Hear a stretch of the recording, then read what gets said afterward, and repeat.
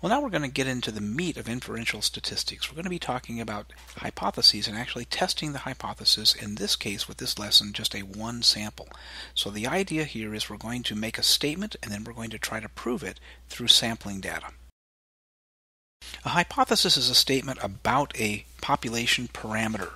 Remember, a parameter is just what we refer to statistics that are based on populations. And so in this case, let's assume that it is assumed that the average age of a student at this college is 22.5. But my hypothesis, my guess, is that it's more than that. I think the students are getting older. And so that would be my hypothesis, is that the students at this college are greater than 22.5. Now, hypothesis testing is going to be the procedure in which I take a sample and then I analyze or test the result of the sample that I've taken to see whether or not my hypothesis can be accepted or rejected. Now, the hypothesis testing procedure actually has 5 steps, and we're going to spend a little bit of time talking about this because this is incredibly important. So, the first step is to state the null and alternate hypothesis. Now, we'll explain this as we go, but quite simply, the null hypothesis is what's assumed to be true. The alternate hypothesis is what you are trying to prove or what you are asserting. Then you're going to select a level of significance.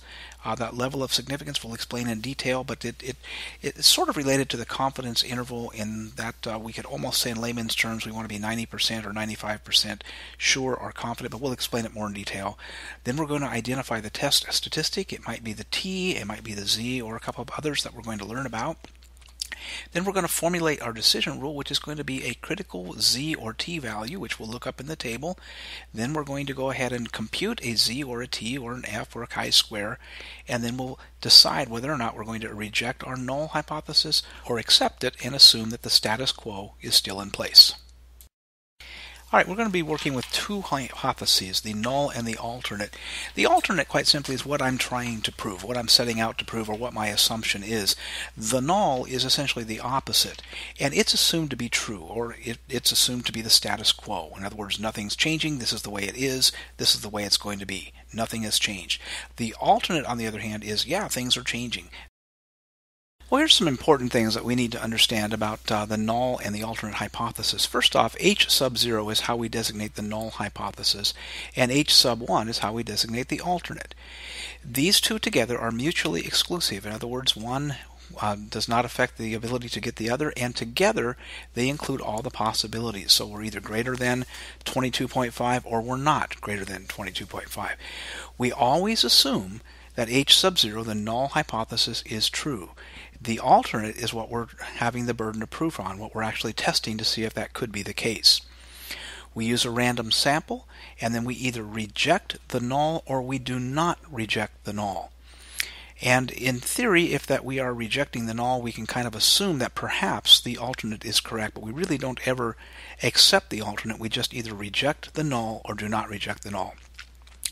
We typically use equality as part of the H sub 0 or the null hypothesis, such as equal to, greater than or equal to, less than or equal to, whereas not equal to, less than, or greater than are usually how we designate what we're looking for in the alternate hypothesis. You might recall in a couple of slides ago we introduced you to the 5-step process of hypothesis testing, and the second step was to select the level of significance. And I said it was roughly equivalent to a confidence interval, confidence level. It's actually a little bit different, and what we're really talking about with a significance level is a type 1 error. So the type 1 error is defined as the probability of rejecting a null hypothesis when it's actually true. We denote that with alpha, and we refer to that as our level of significance. The type 2 error is kind of the opposite. That is failing to reject a null hypothesis when it's actually false, and we designate that with the Greek letter beta. The third step, after we've selected the level of significance, whether it's going to be 0.01 or 0.1, 0.05, which again roughly equates to we want a 1% chance of making a mistake, or a 0.5% or 5%. Then we're going to come up with a test statistic. And at this point we've talked a little bit about T and Z, but by the time we're done with this course you'll learn about the F and also the chi-square. So the test statistic is which one of these we're going to work with. The critical value It's going to be the t or the z that corresponds to the level of significance that we're looking for. We're then going to compare the critical value to the value that we actually compute. So to make a long story short, if we're looking for a level of significance of 0.05, and it's a two-tailed test, and we'll explain that here in just a second, that would mean that we're going to end up with a z value of approximately 1.96. So if our z value that we compute is greater than that, or less than that, that helps us determine whether we're going to reject or not reject the null hypothesis. So the critical value is what we compare the test statistic that we compute to. And this will make more sense as we continue on. Well, here we see an illustration of a normal distribution helping us to understand the difference between one-tail and two-tail. With a two-tail test, that means we're looking for two directions. And so an example of this would be, I assume the null hypothesis is that the average age of a student at this college is 22.5. And with a two-tail test using that example, the alternate would be is that it's not 22.5, which means it could be either less than or greater than, going in two different directions. When we're doing a one-tail test, we're just looking at one direction. So in this instance where we have a one-tail left test or left-tail test up at the top here, we would assume in this case that the average age of the student at this college is less than 22.5. On the other hand, the null hypothesis would be it is greater than or equal to 22.5. And with the final example, a right-tailed test, in this case my alternate hypothesis would be that the average age is more than 22.5. The null hypothesis would be that it is less than or equal to 22.5. As I mentioned before, the status quo, or what is assumed to be the case or assumed to be true, is the null hypothesis. The claim that you're trying to prove is the alternate. Now if you look at this little chart, it'll kind of help you translate English words into mathematical symbols. So for instance, larger or more than would be greater than, smaller of course, or less is less than, no more than is less than or equal to, at least, greater than or equal to, has increased, greater than, is different, or is there a difference, not equal to, has not changed, equal to, and so on and so forth. So remember what we're trying to prove. The boastful claim, as this slide says, is our alternate. What's assumed to be true, the status quo, no change, is the null hypothesis. All right, let's see if we can put this all together with an example. So in this case, we have a steel company that manufactures desks. And it follows a normal probability distribution. Remember, that is one of the assumptions that we always make. And we know in this case that the population mean is 200 and the population standard deviation is 16. So they've tried a new production method and they want to see in this case, is there a change? In other words, is it not equal to 200 anymore? So let's go ahead and go through these steps and see how this will actually work doing our hypothesis test. So here we have it broken down in the steps. So the null hypothesis, what's assumed to be true, assuming that nothing has changed, is that the mean is still 200. The alternate, what we're trying to prove, is that it's not. We don't know if it's larger or smaller. We changed the production process. We just want to see if it's larger or smaller. We think it might be, but we're assuming it's still 200. The level of significance that the case gave us was 0.01. So in this case, we only want a 1% chance of making a mistake. And we're going to use the z-test statistic because we know the population standard deviation. That's how we know we use a z, if we have the population standard deviation. All right, our next step is to formulate the decision rule, and what that means is find the critical value. Now, we know we're using the z statistic. We also know the level of significance is 0.01. That means our do not reject area, as we see in this little illustration on the slide here, is 99% of the distribution. Because it's a two-tailed test, which remember we're just wanting to see has it changed, not is it larger or smaller, but has it changed. That means we have a 0.5% on either side. So with the probability that we're looking for in the table is 0.495, and you kind of see that there in the blue in the duplication of the z table there, and we end up with a 2.576 z. So our critical value is 2.576. Alright, we've looked up a critical value of 2.576 on the z table because we want 0.5% on each tail and each side. The next step is to actually compute the z from our values. And this is the formula that we used. You've seen this before, but the z would be the x bar, the sample mean, minus the mu, the population mean, divided by the population of the standard deviation, which we have to have if we're going to do a z, divided by the square root of n. So let's go ahead and go to the next slide and see how these numbers come out. Alright, so now we're going to make the decision based on the z that we computed and our critical value. So if you first look at the normal distribution there, you'll see that we have the two reject areas. And what we're talking about when we reject, we're rejecting the null hypothesis. So quite simply, if the z that we compute is more negative than 2.576 or more positive than positive 2.576, then it is in the rejection area. But if it falls between there, which means it's not as high or not as small, and we actually computed a z of 1.55 or 1.547 as shown on the other slide there, and you can see where that falls. It isn't larger than 2.576, so it is within the do not reject area. So basically what that means is we cannot say with a 0.01 level of significance that the mean has changed. Yeah, we have 203, but it's not statistically significant at the 0.01 significance level. Maybe it's changed, maybe it isn't, but we have not proven that statistically. So we would not reject the null hypothesis. We would conclude that maybe this is just a bad sample, but it's not statistically significant enough to say that the production procedure has changed and that the mean is higher or lower in this case. When we're doing a one sample test of hypothesis and we know the population standard deviation, we use the z. However, in many cases we're not going to know the population standard deviation, and in that case we're going to use the t.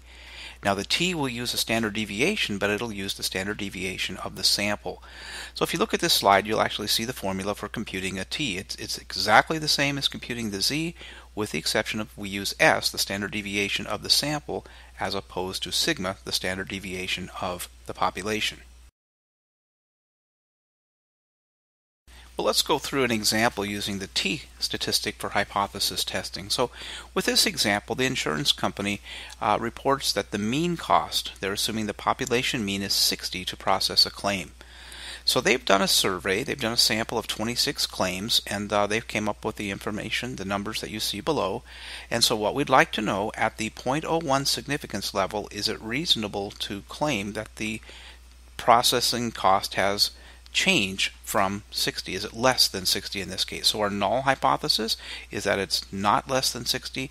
Our alternate hypothesis is that it is less than 60. Now let's review one concept that's very important. We talked about confidence levels and confidence intervals.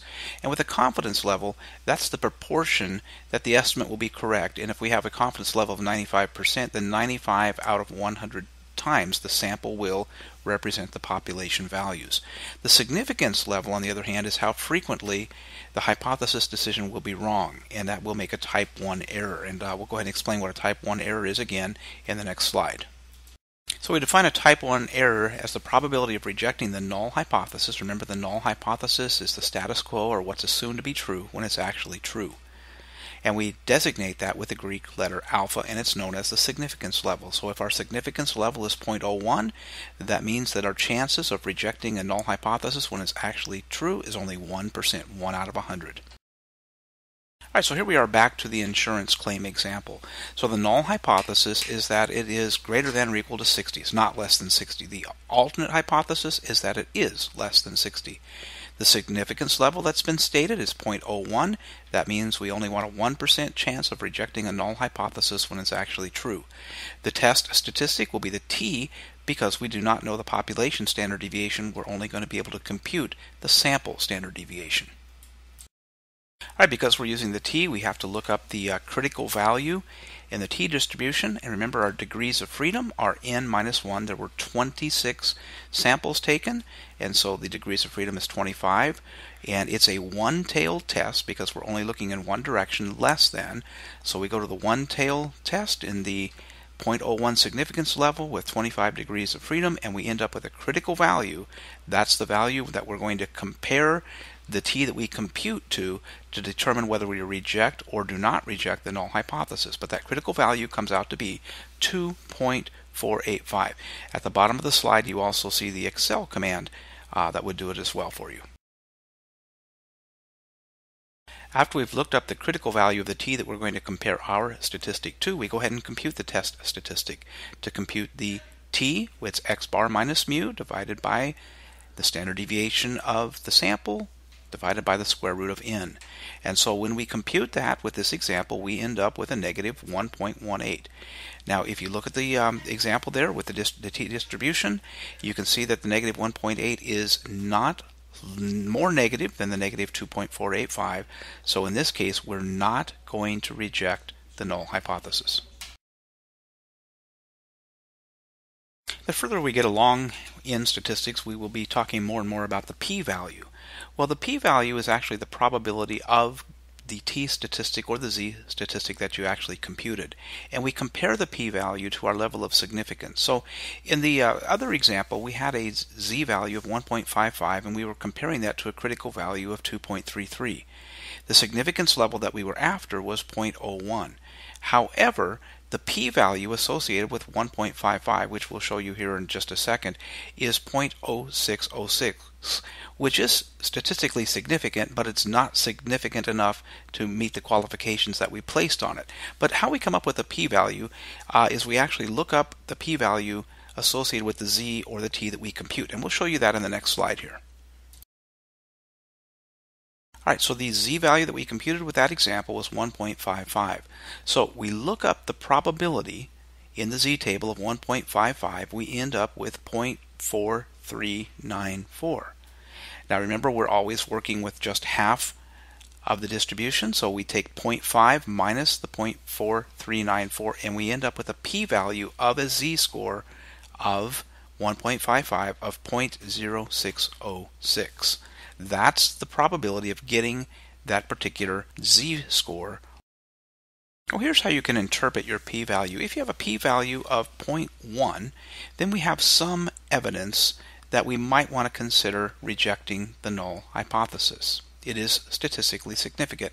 And remember that the 0.10 is valid for statistics. However, if we have 0.05, then we have strong evidence that it's not true.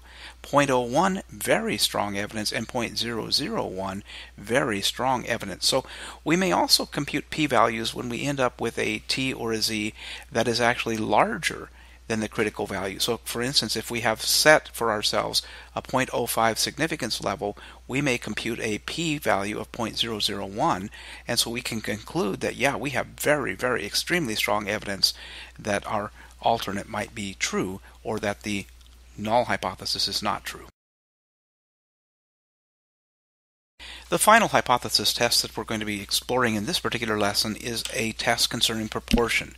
Remember, proportion is a percentage or a ratio of those that meet a certain category. Like, for instance, the number of people that pass the test divided by the entire class. So notice that in this case we're using the pi to represent the population proportion, we're using p to represent the sample proportion, and n is the sample size. So the way we compute our z, we still have to look up a critical value. We still go through the same 5 steps of hypothesis testing. The only thing that's different is the formula that we use to compute the z. So it is the sample proportion minus the population proportion divided by the square root of the population proportion times 1 minus the population proportion divided by the sample size. Once we have that z for the proportion, we compare that to the critical value and then make the decision, do we reject or not reject the null hypothesis based on, is the z we computed larger than our critical value?